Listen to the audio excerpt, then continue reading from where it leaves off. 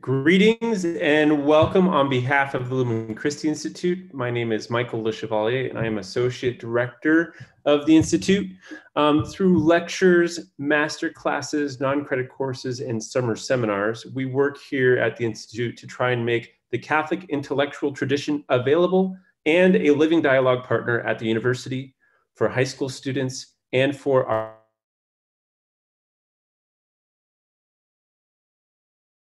programs that we make available every week for our students through our non-credit course series. And we're now reaching even further audiences through our co-sponsors. This event is made possible, supported by the Collegium Institute, the Nova Forum, the St. Benedict Institute, the Beatrice Institute, the Harvard Catholic Center, and the Calvert House Catholic Center. You can help support our work and help continue to make these webinars free by donating today at www.lumenchristi.org/donate. You can also help spread the word of these events by sharing our emails and helping us to broadcast these events through social media. You can find us on LinkedIn, on Twitter, on Facebook, and on Instagram. I'd also like to issue a special invitation to each of you viewing tonight to join us for next Tuesday at 5 p.m., a special event where Bernard McGinn, who helped kick off this series, will be joined by Wilhelmine Otten, who spoke for us last week for a conversation on apocalypticism in times of crisis. This lecture series will also continue next week with Kevin Hughes from Villanova for a lecture on Bonaventure. I'll now hand it over to Robert Porwall, who has helped to organize this series to both introduce our speaker and moderate tonight's event. Thank you, Rob. Thank you, Michael. Indeed, as Michael said, the series tonight, or the presentation tonight, is part of the series, Reason and Wisdom in Medieval Christian Thought.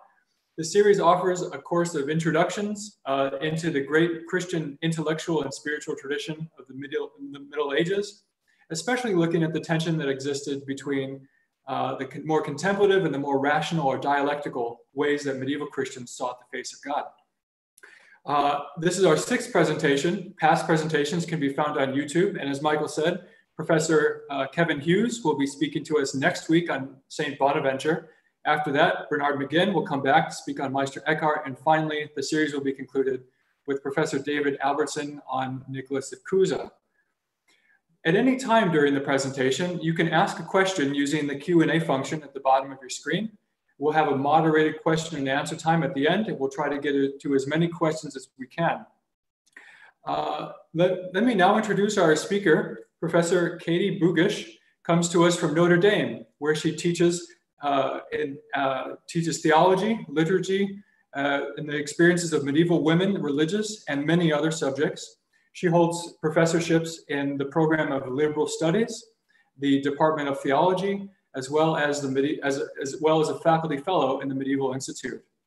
Having just finished teaching herself, Julian of Norwich and Notre Dame classrooms, we're very excited and very glad to have Professor Bugyis here with us tonight. Professor, can I invite you now to start your camera and unmute yourself? There we go. Wonderful. I'll hand the forum over to you.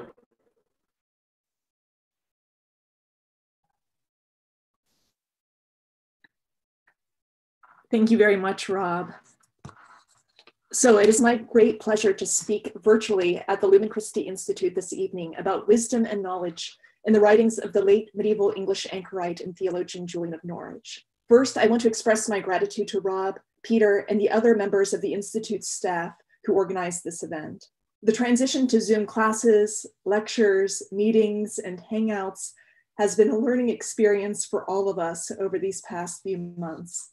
And Rob and Peter have done a remarkable job of making the transition from in-person lecture to webinar as seamless as possible. Second, I want to thank all of the members of the audience for taking time this evening to Zoom in to attend this lecture. I wish that we could have gathered in person, but I am thankful that this online platform has allowed many from across the country, including family, friends, colleagues, and students of mine, to join us remotely. Our ability to connect virtually in this way is a great blessing during these difficult and uncertain times. As Rob mentioned, I'm an assistant professor in the Program of Liberal Studies, or PLS, at the University of Notre Dame. PLS is the university's Great Books program, encompassing the disciplines of history, literature, music, natural science, political science, philosophy, and theology. I teach the program's 2 theology tutorials on the Bible and the Christian theological traditions, as well as 6 seminars that cover the great books of mainly the Western intellectual tradition, from Homer's Iliad to Ralph Ellison's Invisible Man. I'm the latest addition to the faculty in PLS. I joined the program this past fall. And during my 2 semesters in PLS, I've had the privilege of teaching the Bible tutorial and Seminar 3, which covers the works from the medieval and early modern periods. Thomas Aquinas' Summa Theologiae, Dante Alighieri's Commedia, Geoffrey Chaucer's Canterbury Tales, Teresa of Avila's Interior Castle, Miguel de Cervantes' Don Quixote, and much more. Typically, right before the midterm break, we read one of my favorite medieval theological texts, Julian of Norwich's Revelation of Love. I have a special devotion to Julian's writings because I nearly wrote my doctoral dissertation on them. But I was especially excited to read and discuss her revelation with my students in seminar, because at the beginning of the academic year, in our program's opening charge, one of my colleagues derided Julian's text as, quote, a patchwork of inelegant ravings and complaints about personal illnesses and visions, and confided that he, quote, never looks forward to teaching Julian because students quickly run out of things to say about the text, and this is certainly no fault of their own. Needless to say, I left the opening charge very troubled. I worried that my students would read Julian's revelation in precisely the way that my colleague had described, and that I would have to work a pedagogical miracle in order to make my students see and understand the beauty, rigor, and brilliance of Julian's theological insights. Quite fortunately, the students I had the privilege of teaching this year proved that my worries were completely unjustified. They were nothing like the students my colleague had caricatured. With admirable openness and determination, they wrestled with the answers Julian received about the questions of the who of God, the how of prayer, the what of sin, the why of suffering, and many other conundrums that racked her mind and tested her faith.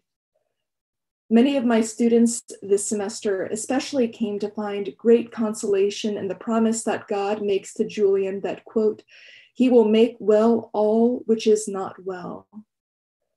We finished reading her revelation right before spring break, just over a week before Notre Dame decided to switch from in-person to online instruction in order to preserve the health and safety of the campus community from the spreading pandemic.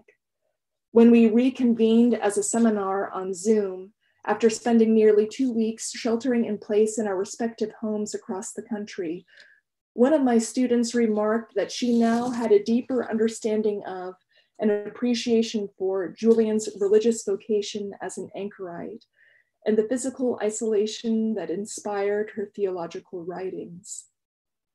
It is from my students' insightful observation that I take the theme of my remarks this evening, the wisdom of enclosure in Julian of Norwich's showings. The question of who Julian of Norwich was can only be answered with guesses and conjectures, mainly because we do not know the name she was given at birth or the date of her death. Based on evidence gleaned from her writings, she was probably born in 1342 or 3 and grew up under affluent circumstances in or near Norwich, a city second in importance to London during the 13th and 14th centuries. She was between 6 and 8 years old when the first wave of the Black Death swept through England and killed at least half, but potentially as much as 80% of Norwich's population.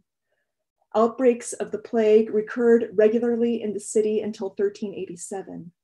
Given these experiences, which surely resulted in the deaths of Julian's family members, friends, and acquaintances, it is not at all surprising that the question of the why of suffering is A, if not the central concern of her theological reflections. But it is noteworthy that she claims to have desired the following three graces by the grace of God when she was young. First, a recollection of Christ's passion. Second, a bodily sickness. And three wounds of true contrition, loving compassion, and earnest longing for God. Julian's justification for her wish for the first grace is understandable. To her, it seemed that she had, quote, some feeling for the passion of Christ, but still she desired to have more by the grace of God.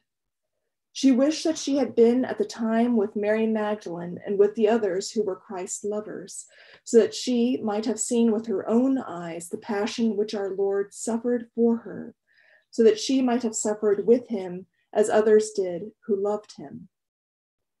As a medievalist, Julian's desire to have a recollection of Christ's passion is not entirely surprising. By the time she was expressing this wish in the second half of the 14th century, guides to meditating on the birth, life, death, and resurrection of Christ, both in Latin and in other European vernaculars, were gaining in popularity. To encourage their readers to imagine themselves at the time of Christ, these guides depicted in exquisite and sometimes horrific detail the sights, sounds, and smells of stories recounted in the Gospels and extra-canonical texts. Such a guide may very well have directed Julian's first wish. However, her desire for the second grace, bodily sickness, does surprise me, especially now when so many people, both in the United States and across the world, are suffering and dying from COVID-19. But even Julian recognized how unusual her desire for this grace was.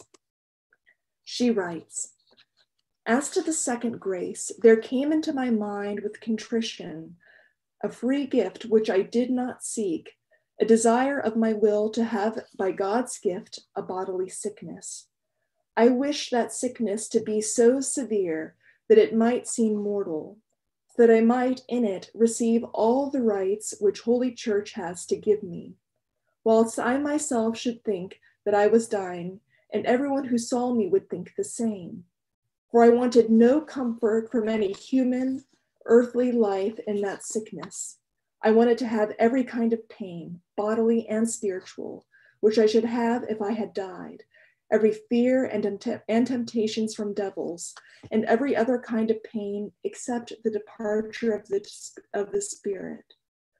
I intended this because I wanted to be purged by God's mercy, and afterwards to live more to his glory because of that sickness, because I hoped that this would be to my reward when I should die, because I desired to be with my God and my Creator. These two desires about the passion and the sickness, which I desired from him, were with a condition.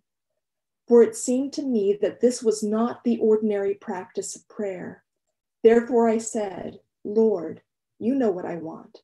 If it be your will, then I have it, and if it be not your will, good Lord, do not be displeased, for I want nothing which you do not want. When I was young, I desired to have this sickness when I would be 30 years old. By Julian's telling, it was indeed God who moved the desire of her will by a free gift to have a bodily sickness. But this desire was accompanied by the spirit of contrition, most likely of past sins, given her express wish of purgation by God's mercy so as to live more fully to the worship of God. Later, she also came to learn from God that bodily sickness teaches us the humility and meekness that allow us to acknowledge the greatness of God as our Creator and the littleness of ourselves as created beings. But my present experience of living through, but thankfully not yet suffering from COVID-19, has led me to wonder whether a kind of survivor's guilt prompted Julian's desire for bodily sickness. I now can imagine well that recurring experiences of witnessing the suffering and dying of loved ones, acquaintances, and even strangers due to the outbreaks of the Black Death in Norwich affected Julian profoundly, leaving her to grapple with the question of why she was spared and others weren't. To answer this question, she would have tried to assess the worthiness of her own life, to weigh her good thoughts, words, and deeds against her bad ones. And no doubt, especially if she had judged herself against the merits of others, the bad would have outweighed the good, moving her to become contrite for her past sins and to seek a palpably visceral way to be purged of them. But I also think that her desire for bodily sickness was a radically loving expression of solidarity with those suffering and dying from the plague, much like God's taking on the frailty of human flesh in the person of Jesus Christ. For her true compassion for others necessarily entailed a shared passion. Ultimately, it was God's will that Julian suffer in both body and spirit, because when she was 30.5 years old, she was afflicted with a bodily sickness that left her bedridden for several days and nights, at times partially or completely paralyzed, and on 3 occasions so close to death that a priest was sent for to minister to her. During the second visitation from a priest, either on May 8th or 13th, 1373, he set a crucifix before her eyes to look at and take comfort in. While fixing her eyes on the face of the crucifix, her sight began to fail, and everything in the room became dark, except the image of the cross. Then the upper part of her body began to die, until she could scarcely feel anything. She observed, "My greatest pain was my shortness of breath and the ebbing of my life. Then truly I believed that I was at the point of death." And yet she did not die. In fact, suddenly all of her pain was taken away from her, and she was healthy as she was ever before. She was astonished by this change in her condition and believed that it was God's doing, but she felt ill at ease because she would have rather died. Then it came into her mind that she should wish for her body to be full of recollection and feeling of Christ's passion. She desired his pains to be her pains. She later insisted, "In this, I never wanted any bodily vision or any kind of revelation from God, but the compassion which I thought a loving soul could have for our Lord Jesus, who for love was willing to become a mortal man. I desired to suffer with him, living in my mortal body, as God would give me grace." But after expressing this desire to suffer with Christ, she suddenly received the first of what would be 16 showings from God, beginning with a bodily vision of the blood running down Christ's face from the crown of thorns placed on his head. As you can see in the list of 16 showings provided on the slide, 5 of them, those highlighted in red, reveal scenes from Christ's passion. The others show, either bodily or spiritually, different theological truths about the nature of God, Christ, the Virgin Mary, the devil, and the human soul. Julian later reported that she received the first revelation at about 4 o'clock in the morning, and that the next 14 revelations were shown in succession until about 3 o'clock in the afternoon of that same day. Then her bodily sickness returned and left her so bereft of consolation that she came to doubt the revelation she had received as mere raving.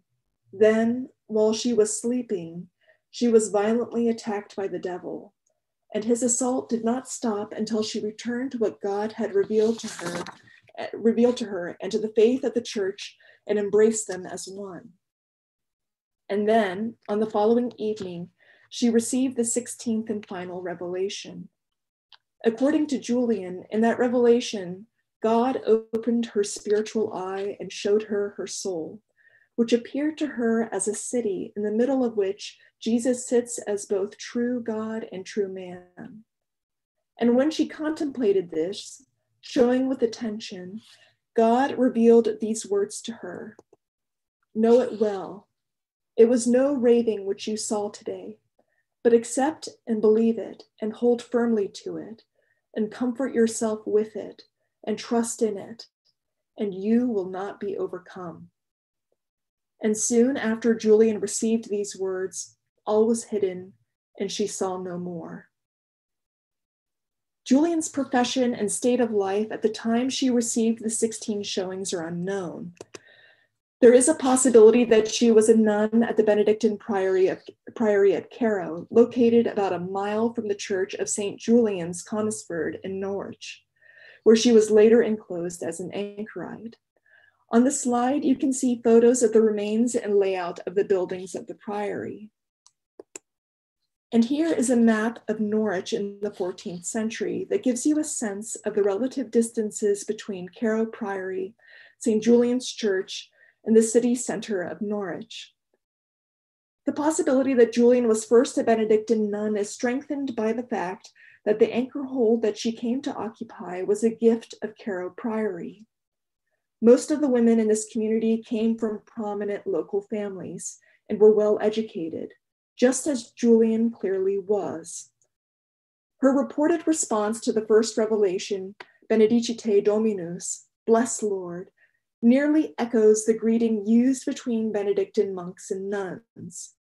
Also, during the sixth revelation, God thanks her for the service and travail of her youth, perhaps indicating that she was consecrated to God in childhood or early adulthood. Still, in recent years, there's been a lot of pressure in the scholarship on Julian to claim that she was a laywoman, perhaps married and a mother. References to mothering and pregnancy in her writings, as well as the presence of her own mother and an unnamed child at her sickbed, have encouraged such speculation. Whatever Julian's profession and state of life at the time of the revelation, we do know that she had decided to become an anchorite at St. Julian's Church sometime before 1393 or 4, when she was 50 years old. Surviving wills attest that she spent at least 2 decades of her life in that cell. They also indicate that she had a significant local reputation and extensive and lofty religious and social connections.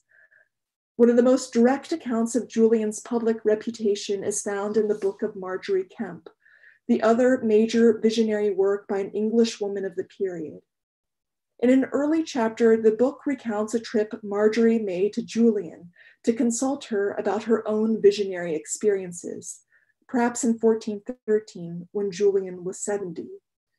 According to the book, Marjorie spent many days at Julian's cell, communing in the love of our Lord Jesus Christ.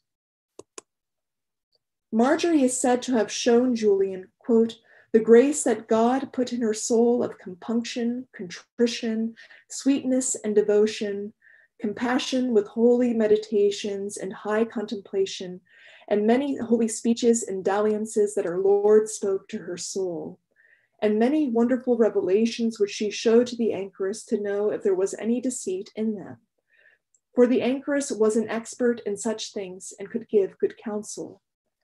The anchoress, hearing the marvelous goodness of our Lord, highly thanked God with all her heart for his visitation, counseling this creature to be obedient to the will of our Lord God and fulfill with all her might whatever he put in her soul, if it were not against the worship of God and profit of her fellow Christians.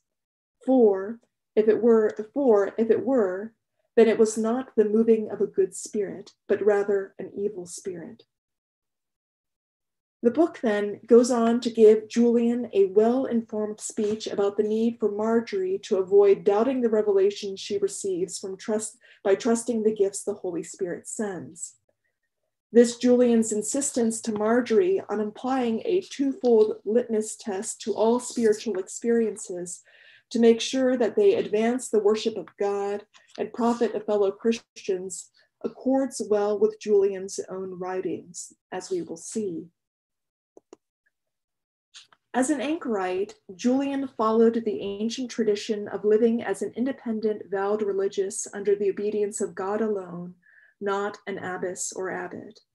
This tradition understood itself to embody the earliest form of religious profession, deriving from the 4th century desert hermits of Egypt. Many of the spiritual guides directing the anchoritic life in England during the Central and Late Middle Ages, such as the late 11th century Benedictine monk Gosselin of Saint Bertin's Book of Consolation, or the mid-12th century Cistercian monk Aelred of Rivaux on the institution of the enclosed, or the 13th century Ancran Wissa, encourage anchorites to live lives of austere, solitary reflection in a physical desert akin to their religious forebears. But anchorites actually lived in villages or cities. Their cells or anchor holds were attached to churches that were anything but isolated. They were very much public figures. Extant records attest that anchorites frequently ministered to and were ministered by the surrounding community. As the passage from the Book of Marjorie Kemp revealed, Julian was no exception. Marjorie was probably only one of many people who stopped by Julian's cell to receive spiritual guidance from her. You can imagine Julian as a late medieval Lucy from the Peanuts cartoon. Julian's cell was located in a busy neighborhood in one of England's largest cities. Norwich was a regional center in the late Middle Ages. Commercially, it was linked to the Netherlands, Northern Germany, and the Baltic. And intellectually, it was linked through its monasteries and other institutions to Cambridge and Oxford universities. Julian would have entered her profession as an anchorite through a ceremony celebrated by a bishop in which he would have taken away her old name and given her a new one, probably the name of her church's patron saint, Julian the Hospitaller. And while she was being walled into her cell, the bishop would have recited the Office of the Dead to mark her death to the world and burial in Christ. The two manuscript illuminations on the slide, both taken from late medieval English pontificals, depict the ordo for the enclosure of a recluse. In the illumination at the top of the slide, you can see an anchorite entering her cell and a bishop standing outside of the door of it, pronouncing a blessing. In the illumination at the bottom, you can see an anchorite peering out from the window of her walled up cell and a bishop standing outside of it, pronouncing a blessing. The anchorite being bricked up in her cell by two stonemasons on this slide is Sister Bertkin, who at the age of 30 was enclosed as an anchorite in a cell attached to the city church of Utrecht, where she lived for the next 57 years until her death in 1514. After her death, several songs and hymns were found among her belongings and published. This stone plaque was placed on the Martens Bridge in Utrecht to commemorate her life and literary contributions. Few anchor holds in England dating to the Middle Ages still survived intact today, but those that do, such as those pictured on the slide at Durham and King's Lynn, offer rare glimpses into what the lives of medieval anchorites must have been like.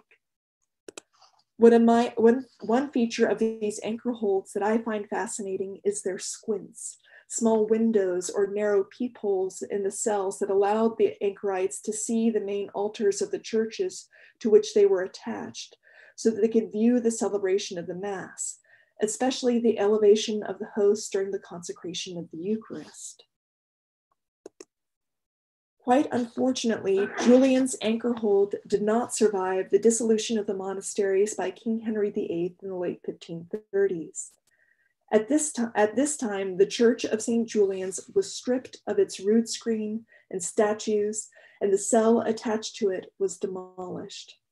By 1845, the church was in desperate need of repair. The rector at the time raised funds to restore the church, but his plans for restoration were much criticized then and now. It underwent further repairs in the early 20th century, but it was destroyed during the Norwich Blitz of 1942. After World War II, funds were raised to restore the church. Now it appears much the way it did before its destruction, but a chapel, featured on the slide, was built in place of its long-lost anchor hold. Sometime after Julian received the 16 revelations in May of 1373, she composed written accounts of what had been shown to her. Two closely linked works in which she detailed her experience are still extant. Scholars refer to the first work as either the short text or a vision showed to a devout woman. The opening words to the rubric, heading the sole manuscript witness to the work, copied in the mid-15th century, no more than a generation after Julian's death. An opening folio of this manuscript witness is featured on the slide. Julian composed the short text sometime between May of 1373 and the mid-1380s. It is the earliest writing in English that we can securely attribute to a woman author. In it, Julian presents herself mainly as a participant of the revelations she received, not as an interpreter of them. She recounts in vivid detail the scene at her sickbed, the progress of her bodily sickness, the 16 revelations, and her first reactions to them. She stays close to the historical present of the time when the revelations are said to have happened. Of this work, Nicholas Watson, a scholar and editor of Julian's short text, has observed, "A vision still labors under the weight of all it has wanted to say and for whatever reason cannot." Julian too recognized the insufficiency of this initial record of the revelations, because sometime later, possibly beginning in the mid-1390s, she composed a longer account. Scholars refer to this second work as the long text or a revelation of love. So far in this presentation, I have been quoting passages from this account. The long text is a full-scale expansion and revision of the short text. In it, Julian is no longer just a participant in her visions, but she is also a co-creator and rigorous interpreter of them. The long text is four times the length of its predecessor. Accounting in part for this dramatic transformation of the short text into the long text are two secondary revelations that Julian received. First, in 1388, 15 years after the initial revelations, she was finally taught their meaning. In the final chapter of the long text, she writes, "And from the time that it was revealed, I desired many times to know in what was our Lord's meaning. And 15 years after and more, I was answered in spiritual understanding. And it was said, what do you wish to know? What do you wish to know your Lord's meaning in this? Know it well. Love was his meaning. Who reveals it to you? Love. What did he reveal to you? Love. Why does he reveal it to you? For love. Remain in this, and you will know more of the same, but you will never know different without end." The second further revelation that Julian received pertained to an enigmatic parable concerning a Lord and a servant that she had left out of the short text. In chapter 51 of the long text, Julian admits that God had instructed her inwardly about the parable for 20 years, save 3 months after its initial revelation.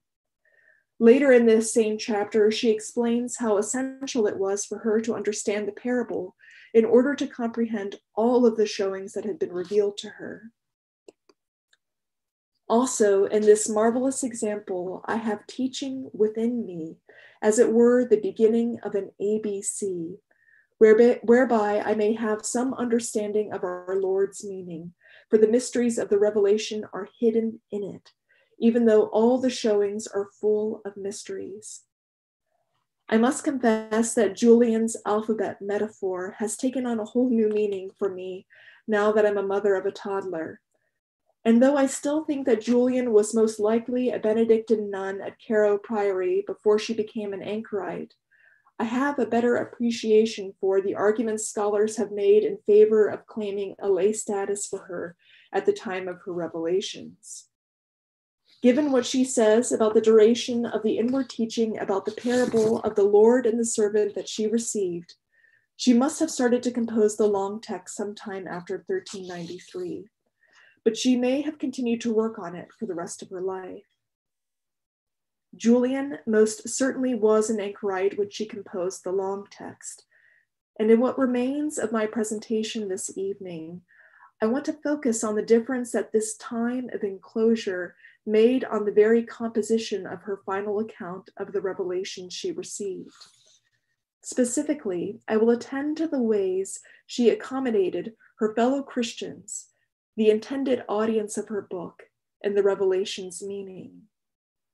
Already in the short text, Julian stresses the general meaning of her writings in a number of passages. For example, at the end of the first showing, she explains, "Everything that I say about myself, I mean to apply to all my fellow Christians, for I am taught that this is what our Lord intends in this spiritual revelation." Julian repeats such admissions of a broader application of the showings God revealed to her in the long text. But the authorial self who makes these admissions is radically different than the one who speaks in the short text. Indeed, Julian transformed the I that appears in the short text into one in which God and all her fellow Christians could identify with. Through years of enclosure and a space in which she could continue meditating on Christ's passion, ruminating on the showing she received, and contemplating the God who always remained both revealed and hidden, Julian worked to effect this transformation of self so that she could fashion her book into a kind of anchor hold in which all could safely dwell.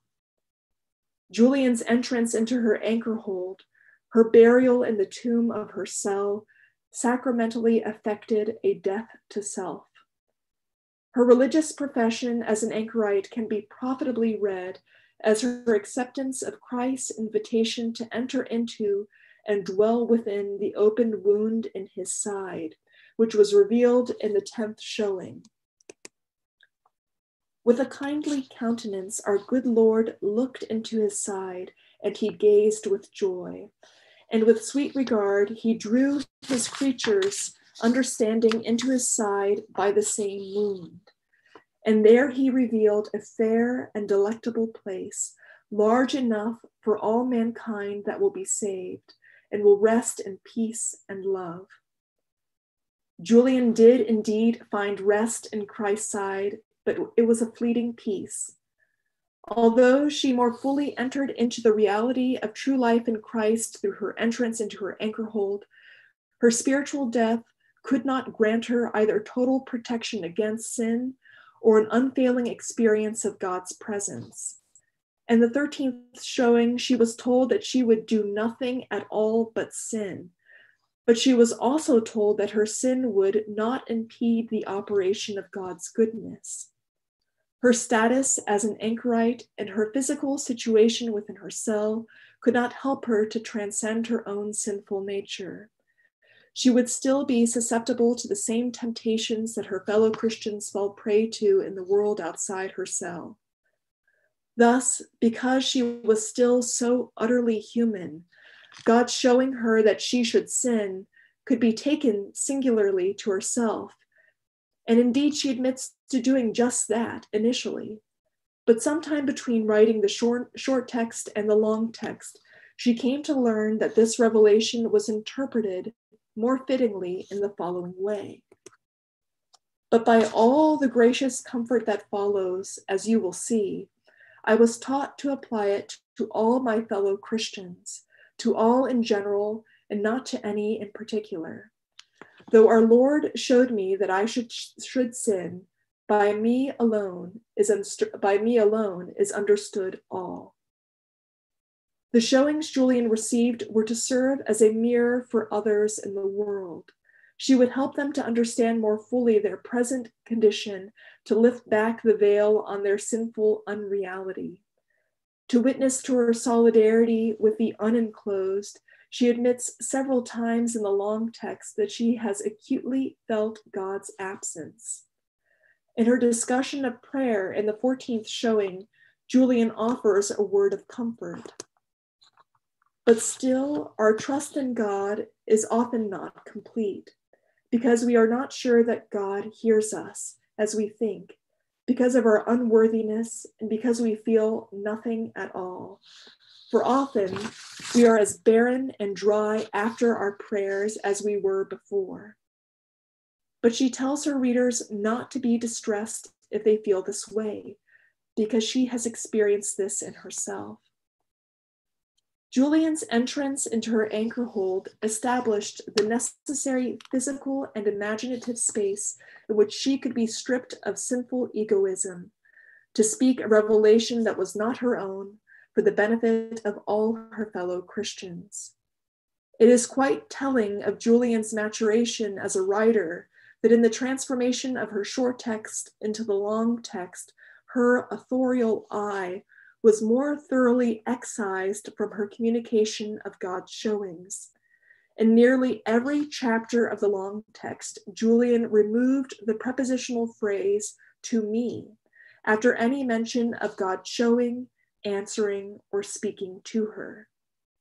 Even more noticeable are the excisions of all the references to Julian as a woman. For example, in the short text, near the end of her exposition of the first showing, she writes, "God forbid that you should say or assume that I am a teacher, for this is not and never was my intention. For I am a woman, uneducated, feeble, and frail. But I know very well that what I am saying I have received by the revelation of him who is the sovereign teacher. But it is truly love which moves me to tell it to you, for I want God to be known and my fellow Christians to prosper, as I hope to prosper myself, by hating sin more and loving God more. But because I am a woman, ought I therefore to believe that I should not tell you of the goodness of God, when I saw at the same time that this is his will that it be known? You will see clearly in what follows if it be well and truly accepted. Then will you soon forget me, who am a wretch, and do this, so that I am no hindrance to you, and you will contemplate Jesus, who is every man's teacher." Julian removed this entire passage when she transformed the short text into the long text. This editorial decision likely reflects her growing confidence as a woman writer about the mysteries of God, as many scholars have suggested. But I think that we also need to take her at her word. She wants to be forgotten as the writer of the book so that her readers focus on God alone in their contemplation. And what more effective way is there for her to do that than to efface herself completely from the text? Julian's authorial presence is felt only insofar as what she experienced is what God hopes for all of her readers to experience. And what she came to know to be true of God is what God hopes for all of her readers to know to be true of God. She claims that she is not revealing anything new. She repeatedly insists that she is only communicating what the church holds to be true. Still, she does seek to acquaint her readers with who they truly are, the self that they cannot or refuse to see because of their sinful blindness.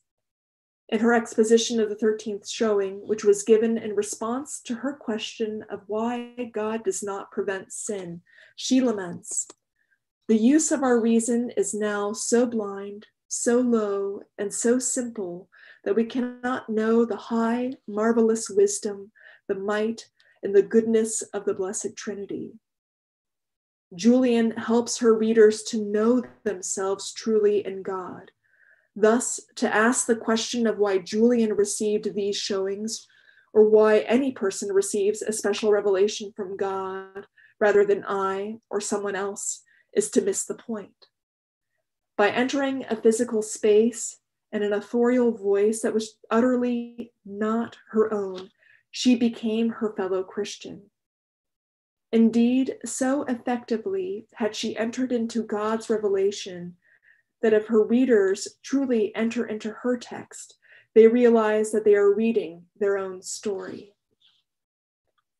Julian's long text is fundamentally and necessarily a performance of death to self, or more truly, a recovery of self.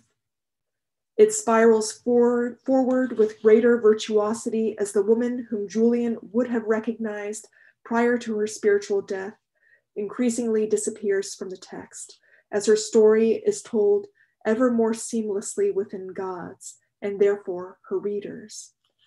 By her own admission, her performance was neither perfect nor complete. By the time that she wrote her long text, she continued to struggle with the I of her sinful self and the I of her true self in God that enclosed all of her fellow Christians. For this reason, the final chapter of her long text opens with the following confession.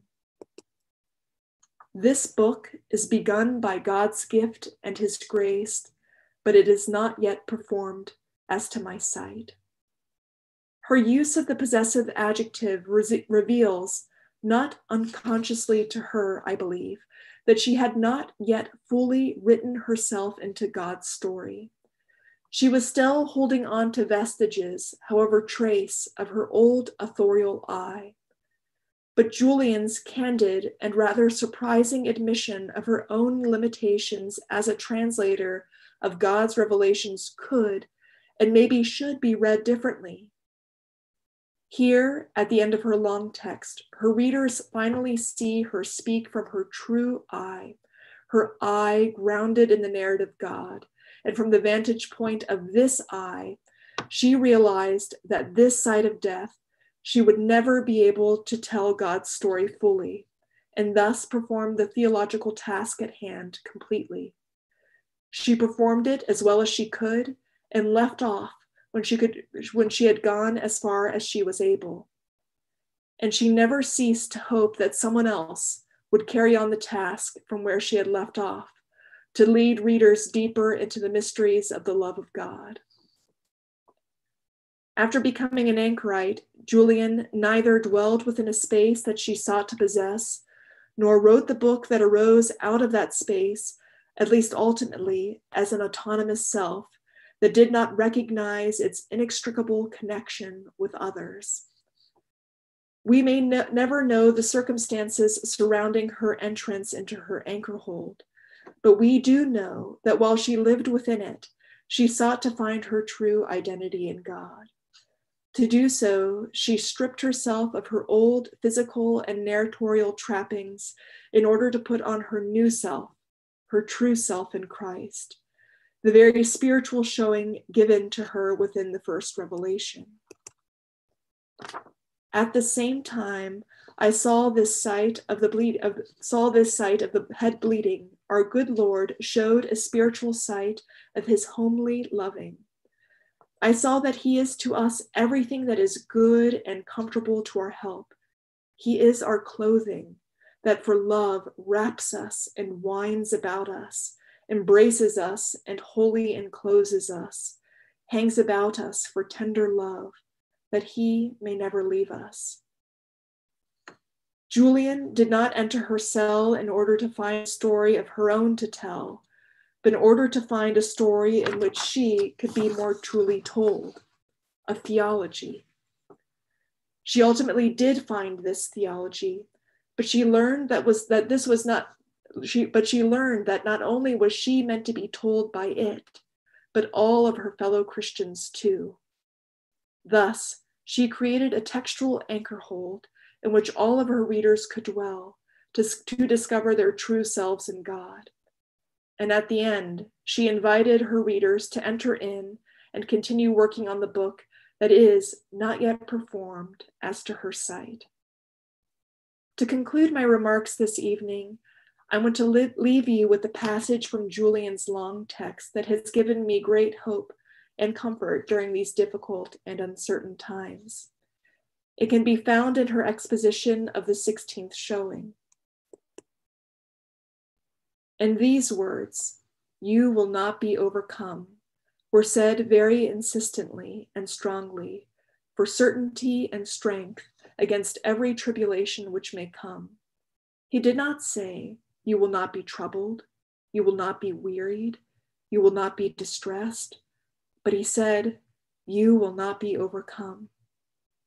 God wants us to pay attention to these words and always to be strong in faithful trust in well and in woe, for he loves us and delights in us, and so he wishes us to love him and delight in him and trust greatly in him, and all will be well.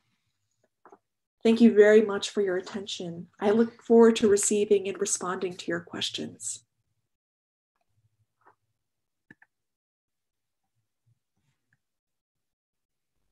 All right, I'm trying to get my, oh, good. Maybe I'll just explain really quick, Robert. I know that some of you in the audience may be interested in further reading suggestions. And so on your screen from left to right, a modern English translation of Julian Showings by Western Christian Classics. And then the next one to the left is a wonderful edition of the Middle English text, both the short text and the long text. And then one of my favorite theological expositions of Julian Showings by Dennis Turner, Julian of Norwich, theologian. And for those of you who are more interested in maybe reading something of a more fictional bent, Robin Cadwalder's The Anchoress is about a 14th century anchoress that's really fascinating. Tremendous. Thank you so much for this really substantive and very insightful person and text. It's amazing. There's a lot of questions about the logistics of Julian's counterintuitive life. We saw some pictures of that. How big would you say the anchor hole might be? Oh, I mean, most dimensions are somewhere about 9 by 11 feet. I mean, they're usually not very big. So, you know, probably no larger than the room that I'm actually in right now, more often than not, if you get a sense of the dimensions of the space that I'm in. Wow. And then so she would also be depending in some way on people outside her, or how would she receive food and water and things? So there would have been a window or two that would have opened out onto the streets of Norwich. And so people would have been able to pass food and water directly to her. And so, I mean, this is a point that I definitely wanted to stress within my lecture, is that these are very much public figures, and people would stop by the windows of anchorites to have conversations with them. In fact, many of the guides to anchorites actually encourage them not to be town gossips, because this seems to have actually been a problem for many anchorites. And interestingly, so food and water would have been passed, but also potentially books as well. So a very interesting guide for anchorites that dates to the late 11th century that I mentioned in my lecture by Gosselin of Saint Bertin, the Book of Consolation, actually discusses how books could even be propped up sort of against the windows, like the grills of the windows, so that anchorites could read books from there. And he actually suggested this as a really good way to extend her library if she wasn't able to afford books herself. So I think there's a lot of good evidence to suggest that definitely that Julian was very well read and educated before she entered her anchorite cell, but also that she would have continued reading works while she was in her cell. So that's fascinating. And I want to come to some of the influence, the theological tradition in which he stands. But as far as the spiritual vocation, we have two questions from Hans that are a little bit similar on this question. Hans asks, is it likely that a bishop would have approved in closing an anchorite who is not in some sense already proven by a life as a religious? As of course, I think we saw in an earlier presentation, and as you were alluding to, that sort of anchorite vocation comes at the end of a spiritual life, does it not? How would you respond to this question? It's a great question, Robert. And so, as you mentioned kind of at the beginning of your introductory remarks, my own scholarship focuses on the liturgical practices of Benedictine nuns. And for those in the audience who are familiar with the Benedictine rule, St. Benedict does talk about sort of the anchoritic or eremitic life sort of being sort of the sort of more perfect form of religious practice that one could sort of finally sort of ascend to after a time spent in more sort of cenobitic or communal forms of monastic life. But what's interesting is that, sort of as this practice of anchoritic life sort of takes off within England, but also on the continent as well. You sort of see a kind of separation from monastic life and anchoritic life. So it's not necessarily that a Benedictine monk or nun or another vowed religious would necessarily progress from communal life to an anchoritic life. There are multiple examples of people becoming anchorites straight away, and sometimes even at a very young age. So that Sister Bertkin, whose stone plaque I showed on the one slide, we know that she actually was not a nun prior to entering her anchoritic cell. And so it's a great question that Michael was asking about whether or not a bishop would actually make sure someone was a sort of proven character or, had progressed far enough in the religious life in order to be an anchorite. More often than not, it actually depended on whether or not the anchorite had sufficient funds in terms of her own personal wealth or through the donations of others in order to be able to sustain herself. So that was actually the primary concern for the bishop. Thank you. That's tremendous. And so Julian, in her previous life or in her cell or through the window, would have been reading, continuing in prayer. And one of our, I'm guessing, and one of our attendees asks about what she might have read or been familiar with. Jeanette asks, did Julian know of the writings of Rosalind, of Abelard, of some of the scholastics like Occam and Scotus? I might also ask, did Thomas Aquinas or Augustine figure into Julian's formation? So we don't know. And then there has been so much speculation about Julian's theological influences. Clearly, she was very familiar with the scriptures and sometimes is able to quote nearly verbatim from the scriptures. But as far as sort of other influences from the theological tradition, there are lots of question marks. So there was both a Dominican and Franciscan and Carmelite friaries that were located within Norwich. And there's been a lot of thought, and I think it's not completely unfounded to think that it would have been a lot of books passed to Julian's cell through those other religious communities within Norwich. And so maybe she would have had access to Thomas's writings or others. And also, as I mentioned in my talk, Norwich had really close connections with both Cambridge and Oxford universities.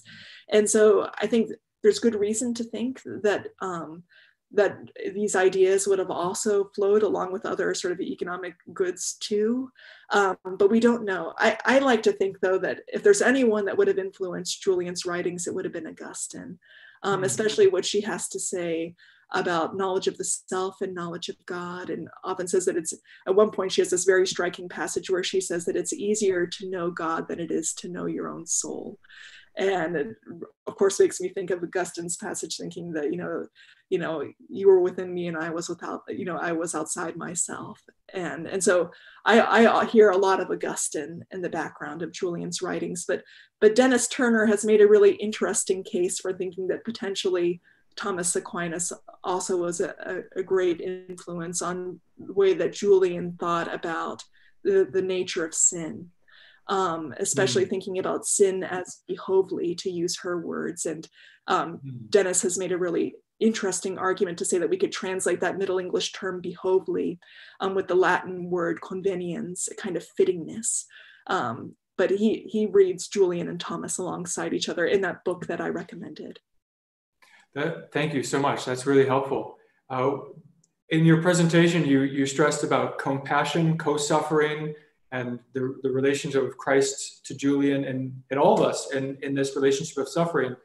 One of our attendees, Jim, asks about this relationship of suffering. And Jim asks, what would Julian respond to the question of how we can reconcile suffering and a loving God?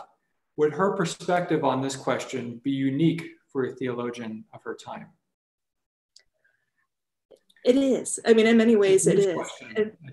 Yeah, and I would tell Jim, definitely read Julian's showings, because this is precisely the problem that she is wrestling with, is that she cannot square her experience of suffering in the world with this revelation that God is love. And then she, can't square the circle. And so that is basically that paradox is precisely what drives the entirety of the revelation. And I think Julian's answer in many ways is unique. I mean, in the sense that this is the first time that actually, at least from the records that are still extant, the first time that a woman theologian has tackled that question. But it's certainly definitely within the tradition of the Catholic Church, and thinking about, Augustine and Thomas and others. But yes, I highly recommend it. It's a really beautiful answer that she ultimately is given, which is, I mean, she can't reconcile the paradox. The paradox is never fully resolved. And she's told that it actually won't be resolved until she reaches heaven, but still she's given great consolation about how she can sort of endure in suffering in the meantime. And also then to communicate that message of comfort to others. So Jim, yes, absolutely, you need to read it. Thank you. And in this question of co-suffering as well, Michael asked the question about whether maybe we have lost something about this. Michael asks, you spoke about Julian's desire to suffer with Christ and the medieval notions of this. Could you talk a little bit more about this medieval development of this notion? Also, whether you think the modern understanding of compassion has lost some of this sense of co-passion or co-suffering? It's a wonderful question. I mean, it's interesting to look at the development of compassion over the course of the Middle Ages. And actually, I would recommend Rachel Fulton Brown's book on sort of looking at the development of the passion, sort of visual and narrative depictions of Christ's passion, especially in the Central Middle Ages. Because as she rightly notes, from the Carolingian period to the sort of Central and later Middle Ages, you see a dramatic change in the representation of Christ on the crucifix, from sort of a Christus Victor, that's sort of this, unbroken body on the cross that is sort of triumphant over death, to a depiction of Christ's body on the crucifix that's very much broken and clearly suffering. And along with this, we see a rise in devotion to Mary as well, because Mary was believed to have been sort of the one who most perfectly suffered with Christ, that a sword her soul shall pierce too. And so it's interesting to see that then Mary becomes the model for compassion, along with others whom Julian mentions in her text, like Mary Magdalene and also the beloved disciple and others. And so, yes, I mean, this idea of suffering with, it was not just supposed to be sort of limited to the mind, but also would take on more physical forms as well. And for Julian, I mean, that was part of the prayer for bodily sickness too, is that I think she wanted to have a better understanding of what Christ suffered, and she felt that the only way to do that was actually physically suffering as well. And so, I think we have lost something of that understanding of compassion today. I mean, to get back to sort of the Latin root of that term, like truly a suffering with. And not that I'm necessarily advocating that anyone pray for a bodily sickness now, especially during these really difficult times. But I think it is the most radical form of empathy, and you can never truly know the suffering of another, really, unless you've experienced it too. And so, I don't know, I think it's something that we need to think about more. And I think within our contemporary theology, I think it is a good moment now, given everything that's happening in the world, to develop a new theology of compassion. Thank you. Yeah, this is now coming to, maybe we'll come back to some of these themes in a minute, but there is a couple questions about Julian's ramifications, not ramifications, but the ripples that came out of her, how well she was known, how her text survived. Did she send a copy of her text to her bishop, or how did people come to know about the showings? And how did they survive? So at least initially, we have no idea how the text ended up circulating outside of her cell. The one slide that I showed with the image of the opening folio to the short text survives in a mid-15th century manuscript that is now held in the British Library. And that manuscript copy most likely was produced by a Carthusian charter house. And this is not at all surprising, given what we know about Carthusians during the Middle Ages. They understood their primary vocation to be preaching with their hands, that is, like serving as scribes of texts and making sure that there were fair copies of them to circulate. But that's striking, though. So that means that a Carthusian charter house had a copy of Julian's short text, which again suggests that her work was beginning to circulate. And certainly her reputation was known by about 1413, at least, so much so that, Marjorie Kemp came to visit her to seek her out as a spiritual guide. And so one has to wonder whether her text was already circulating even at that point. But we don't know. Again, the only copy of that short text that we have, it dates to the mid-15th century, about a generation after Julian died. And then as far as the long text goes, the earliest extant copies of the long text that still survive date to the 17th century. And interestingly, those copies, we can trace the provenance of them to two French Benedictine convents actually in northern France, in Cambrai, and then also outside of Paris. And interestingly, the one that was in Cambrai was founded by the great-great-granddaughter of Thomas More, Gertrude More. And it seems clear that the spiritual advisor to that community, Augustine Baker, saw that and believed that Julian was a good source for instruction on contemplation, and so brought this text from England to northern France for this community to possess. And it's amazing because in the extant writings of those women that were in that community, we see them engaging with Julian's text, and it's fascinating to see the insights that they ended up gleaning from her text. And so, it's interesting. Some scholars, have thought that, this, given how few copies that we have of Julian's text, that this must have mean that, that she wasn't well read or well known. But the only thing that I'll say to that is that this is true for most medieval women writers, that their texts survive by a hair's breadth.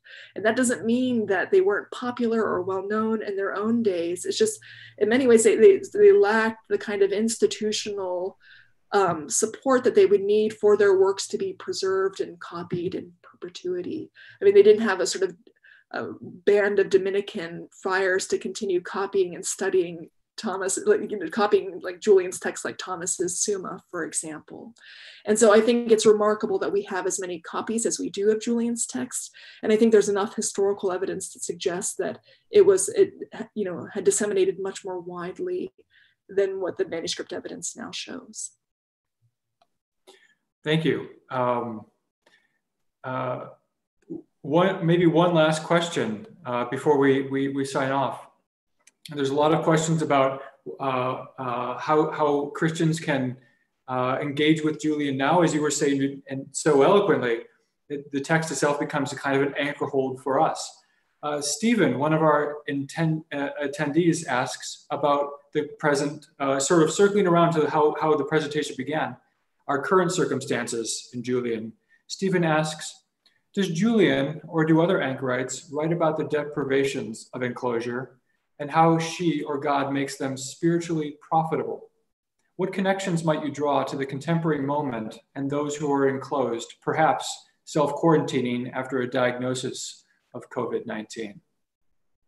It's a really wonderful question that Stephen's asking. And what I find so beautiful about Julian's text is that there's very little that she's not willing to admit about her own struggles in the faith, but I think struggles that arose out of her experience of being enclosed, and that at times she was tempted to despair and to doubt everything that had been revealed to her. And in those moments, God continued to speak to her and speak words of great comfort. And I think those words that were spoken to Julian, I think, can be profitably read right now. But I would think that Julian wouldn't say, well, that's not going to necessarily completely dispel the feelings that we have or to dismiss them as somehow unimportant. I mean, I think she was all too aware of the human experience, you know, the highs and the lows of it. And I think she has great empathy for those who are experiencing quite a bit of suffering. And so I think reading Julian now, you know, and as I mentioned in my talk, I had the pleasure of reading it again with my students in seminar and then rereading it again in preparation for this lecture. And so much ended up jumping out at me in new ways because of this experience that we've had right now. Mm-hmm. And I think in a way that I had not previously was to read the text with an eye to Julian's own experience of enduring waves of the Black Death sweeping through Norwich, and wondering what that must have been like for her, and the real fear that I'm sure she felt, even while she was in her cell, because even by the time she would have entered her cell, most likely those waves of the Black Death that were sweeping through Norwich in the 14th century had abated by then, but still I'm sure there was great fear that it somehow would suddenly come back. And so I think Julian has much to say to us right now. But I think the other thing that I want to emphasize as well is that I think Julian never turned so wholly inward on herself that she forgot others. And somehow this experience of solitude for her ended up realizing how deeply interconnected she was with everyone, everything, all created things. And I think that is my great hope, I think, for myself right now, is even though, you know, we are practicing physical distancing and we're sheltering in place, that I remain especially mindful of those who are not as privileged as I am to be able to shelter in place, who are out in the world working, you know, people that are driving buses and delivering mail and working as nurses and doctors and all the rest. And I'm sure Julian felt the same thing, seeing those who were busy about their work, especially those that were delivering her food to her cell, is to always be mindful of those who cannot be enclosed. We have many more questions. Thank you all for all the attendees. Thank you all for these great questions. And one more, Michael, before we go. We've had several folks, perhaps looking at our photos or other iconography appertaining to Julian's feast day, which we just celebrated yesterday. Notice that there's a cat oftentimes depicted with Julian. Do you have any insight into why a cat might show up as a companion with Julian, St. Julian? I have no idea how the cat emerged, but I do know who probably either has an answer to that, or maybe actually the person behind the fact that there are these cats that appear in the iconography of Julian. It would be Barbara Newman, the wonderful medievalist at Northwestern University, who has a great love for cats and a great love for Julian of Norwich. And so I always think that it must be Barbara who's behind this iconography, because I don't think she would want to have it any other way. But I don't know for certain how those cats ended up emerging. Maybe it's just the idea that most people who live alone have cats, but I think that's maybe is not fair to either. There's many people that. Anyway, thank you. It's a fascinating thing. Professor, thank you so much for this presentation. It's been wonderful. It was my pleasure. Thank you. Indeed, Professor Bugyis, I want to thank you for this timely presentation, not only with the memorial feast the day yesterday, but also because of the important wisdom that Julian can bring to us for this current moment. And with that in mind, I also want to continue to extend an invitation to you to join us next week for our special event on apocalypticism in times of crisis with Bernard McGinn and Wilhelmine Otten. And I'd also invite you at this time to support our work at www.lumenchristi.org/donate. You can help make these webinars possible. Thank you so much.